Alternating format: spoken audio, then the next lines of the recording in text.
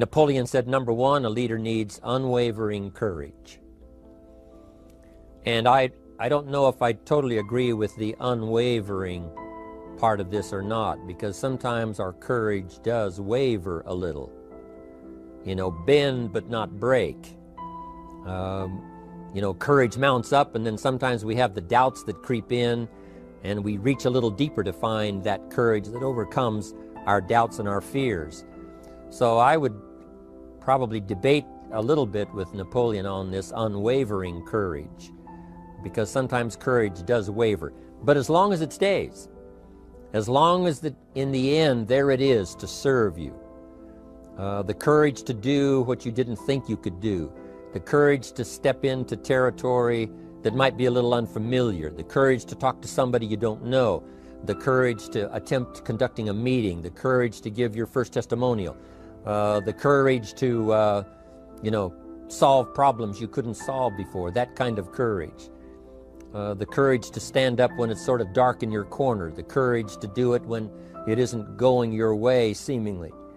The courage to try to have a good day in the midst of a bad day, that kind of courage. Wavering a little at times, yes, because we all have doubts that attack us. We all have small fears that creep in. That is the nature of life. But that's what faith is all about. That's what courage is all about. To serve us when our doubts will not serve us well. Faith to overcome fear, and courage to overcome our doubts. But that is a good quality, a good attribute for a leader, and that's unwavering courage. Second, Napoleon said, self-control. That, of course, is the very essence of life itself, is self-control. Because we all have this warfare going on. You know, it's going on in the world, the warfare between liberty and tyranny. In our own body, the warfare between health and illness, the struggle is on. The struggle between light and darkness, the struggle between good and evil.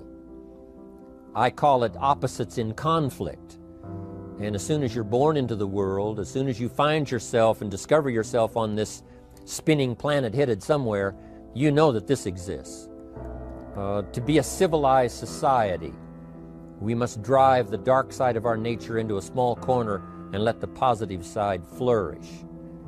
Early, we must learn to exercise self-control. Power is a wonderful thing, but it must be exercised properly.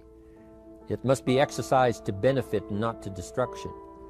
So self-control is certainly necessary to be a strong leader, so that you can become the best example. The example of having your temper well managed, to having that dark side of your nature under control. The best example of choosing wise words and not being careless, that kind of control. Control of your appetite, control of your desires, so that they fit into the positive side of life and not the negative side. Self-control, very important. Then he said a leader must have a keen sense of justice. How very true. Justice we become familiar with, you know, even when we're small. When certain things that happened or were done to us that something told us that wasn't right. Someone did us wrong. We have that sense of right and wrong, and it starts very early. Then we have to have that sense of utilizing what's right and what's wrong so that we develop this sense of justice, this sense of being fair, this sense of being on the positive side, on the right side. To minimize a person's mistakes, they need to have this sense of justice. We have to have justice when we're building an organization. You know, what's fair, what is a good balance.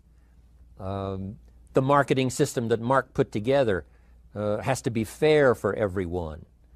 If you have a customer and you take care of that customer, someone else cannot come along and take that customer.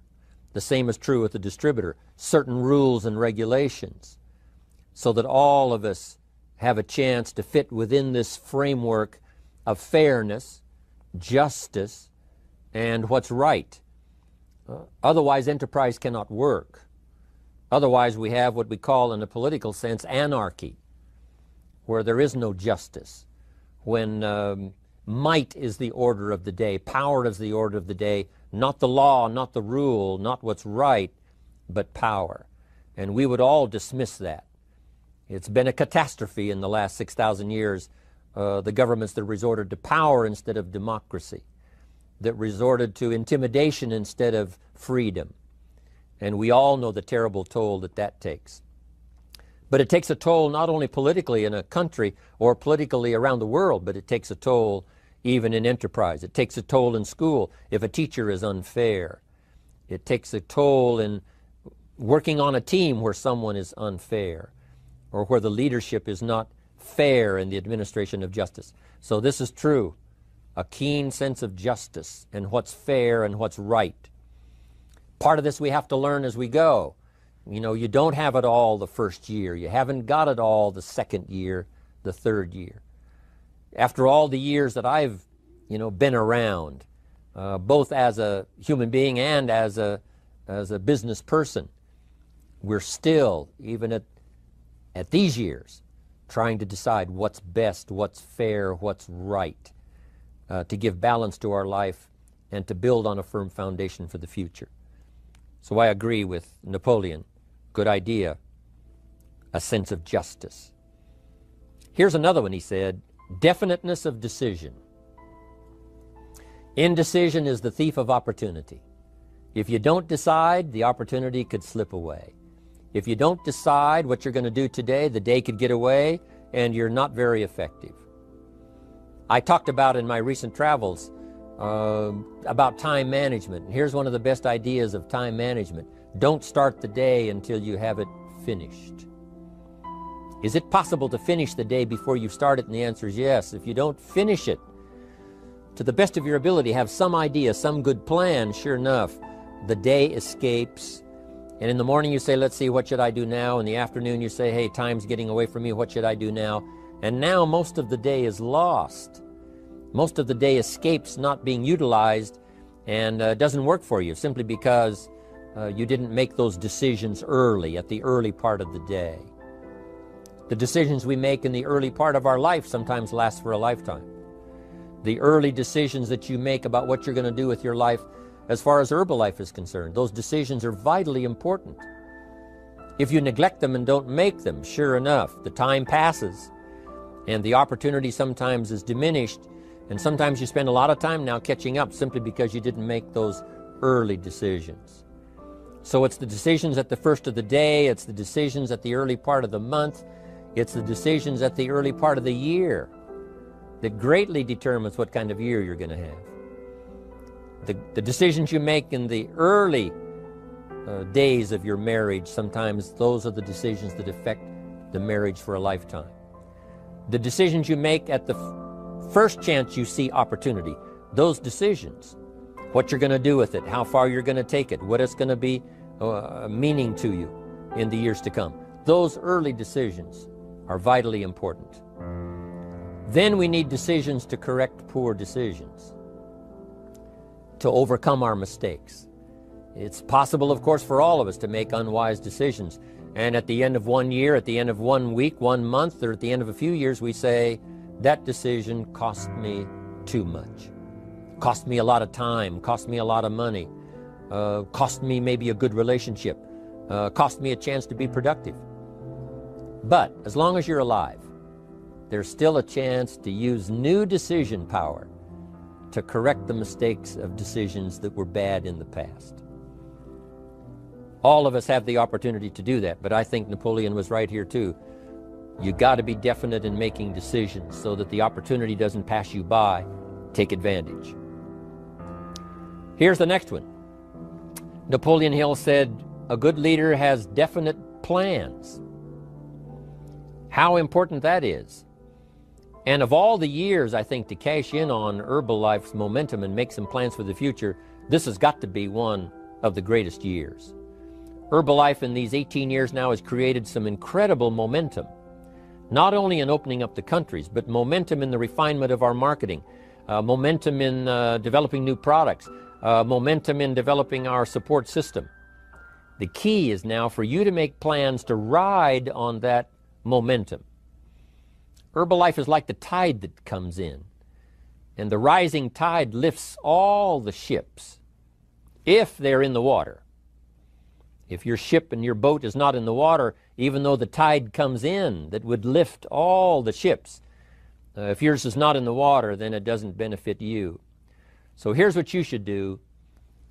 Have the same intensity to make your plans for the future as Mark Hughes has. As the President's team, Chairman's Club especially, make the plans for the Herbalife Company future, you've got to now make your plans. Don't let this momentum pass you by. Don't let this momentum go uncashed in on. Don't let it be like a lost cause for you. And maybe you've, because of the lack of plans, have lost a month or two, or you've lost a week or two, or maybe you've lost a year, and you were 10% effective instead of 100%. Now's the time to change all that and start making some plans. Your Herbalife plans, they're vitally important. You might as well cash in on the Herbalife plans for world expansion, the Herbalife plans for expansion within your country, the Herbalife plans for the expansion of the business, the incentives. You know, cash in on that, capture that, and say, I've got to have some plans that match Herbalife. Not necessarily match Herbalife in numbers, but that can match Herbalife in momentum, that can match Herbalife in cashing in on the opportunity, your plans for Herbalife expansion. You got to have some plans for your family, all right? You got to take your family along, don't leave them out. One of the challenges all of us have in making our plans is how to balance everything, to make sure that we don't regret at the end of a year, I spent too much time on that. I spent too much money. And then if you have, say, how can I not do that again? And construct some better plans so that you won't have any regrets at the end of a year to come, 5 years to come, 3 or 4, 5 years to come. Definite plans. The plans for the use of your money. One thing I've admired about Mark Hughes since I've met him all those years ago, once he started becoming successful, he had a splendid plan, not only for his personal success in terms of financial security, but in terms of the company. Because Mark has to look after the company and make sure that the company is secure, that the company has plenty of reserves, so that no matter what happens around the world, and when you're doing business in 37 countries, you can imagine what the challenge is to make sure the plans for each country are there, the backup plans, the financial plans, as well as products and opportunity and marketing. It is a challenge beyond comprehension to most of us what kind of planning that takes in terms of trying to make Herbalife secure for the future. I described it in one of the summit classes as Mark takes the same pledge that the President of the United States takes, and that is to preserve and protect and defend the Constitution, says the President. But Mark has to preserve and protect and defend the company to make sure it's viable, not just in America where it started, but all around the world in each country. It's an awesome responsibility. But now for you, your plans to be financially secure. If you're starting to make some big money in Herbalife, I'm telling you, you got to have a good plan for your resources so that you find yourself secure regardless of what happens. I agree with Napoleon here. You got to have good plans. One more on plans, and that is the plan for your personal development. The plan to be better this year than last year. The plan to take the classes, attend the workshops, do everything you possibly can to show personal progress, not just financial progress, not just the progress of having one more car or one more home, but the progress of personality, the progress of communication skills, the progress of recruiting skills, the progress in how to deal with people, progress in using your influence so that it multiplies its power by 5 by 10 versus what it used to be. You need those kind of plans. A plan for personal growth, personal development, a plan to be all that you can possibly be in the years to come as you develop your Herbalife business and your life business and your family business, all of that. Got to have good plans. Next, Napoleon Hill had a good saying. It was something my father had and passed it on to me as a good philosophy. And here's what he said. A good leader has the habit of doing more than what he gets paid for. What an incredible philosophy this is. The habit of doing more than you get paid for. It's what we call the service that you put out like seeds in the ground that doesn't bring the harvest immediately, but the harvest is yet to come. It's called like putting out the capital in capitalism. Doing more than you get paid for means that you're getting ready for the next move up. Because if you do more than you get paid for, you've made an investment. The average person might think if I do more than the company requires, then they're ripping me off. I'm not getting paid for that extra time, that extra attention. But you must not view it that way. You must say, I'm getting there a little earlier, staying a little later, as an investment in my own personal future. Because I want that kind of reputation.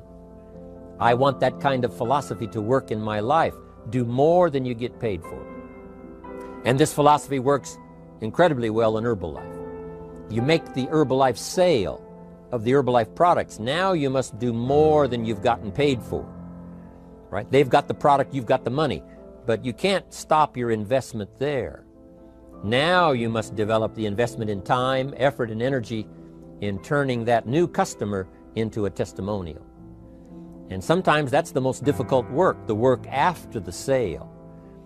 Because the sale might be fairly easy. Someone says, hey, I've been looking for this product, I need it, here's my money. But now you've got to stay with them, make sure they don't just buy the product, but that they use the product. And that they don't just use the product, they keep using the product. That's the work after the sale. But if you learn to make that kind of an investment and do more than you get immediately paid for, the payoff in the future can be fantastic. Because as we all know in Herbalife, what really pays off is not a sale of the product. What really pays off is a testimonial. A testimonial that gives you more sales than you can keep up with. A testimonial that takes you places you could never go by yourself, introduces you to people you'd never see on your own.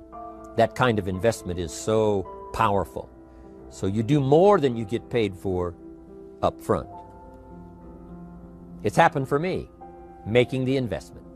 When I first started lecturing 36 years ago, I talked to high school classes, college classes, service clubs, and I gave it all away. I went and talked for free. Someone said, Mr. Rohn, would you come and do this breakfast talk? I said, sure. Could you do this luncheon talk for this service club? I said, of course. And all of that in the beginning was for free. Primarily because I'd made my fortune, I didn't need the money, but I did it for free. But look what it's made for me by giving that kind of service in those early days. And finally it led to business and led to an enterprise. And I was giving the seminar all those years ago here in Los Angeles, and Mark Hughes was in my audience. So what you don't get paid for, don't worry about that. Just render the service with the vision of the future that it'll come back multiplied if you have this kind of habit, this kind of philosophy.